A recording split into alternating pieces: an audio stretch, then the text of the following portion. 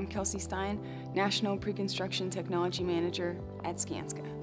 Skanska is an international construction company headquartered in Sweden. We have building, civil, and commercial development divisions.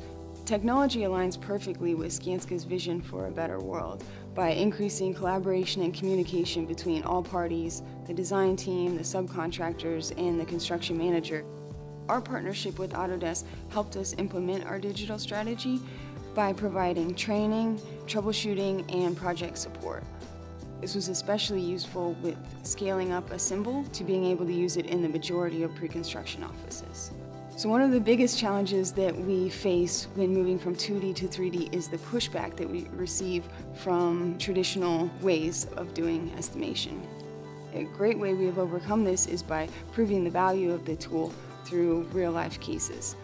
One case study that we had was where we did a traditional 2D takeoff and then we did a 3D takeoff using Assemble. In the 3D takeoff, it was actually 28% larger than the 2D takeoff. Of course, the instant reaction was that, oh, this 3D model is incorrect, we can't use these values, 2D is correct.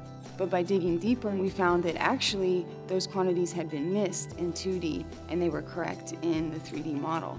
This saved us an enormous amount of money that we would have been out if we had followed the traditional 2D method.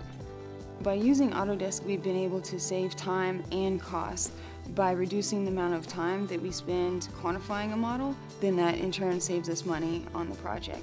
We're also able to add greater value to the project and provide value to the client because we're spending less time counting and measuring, whereas now we can look at very important issues for the project that make it better, like constructability, safety, sustainability, and that's what really makes projects great.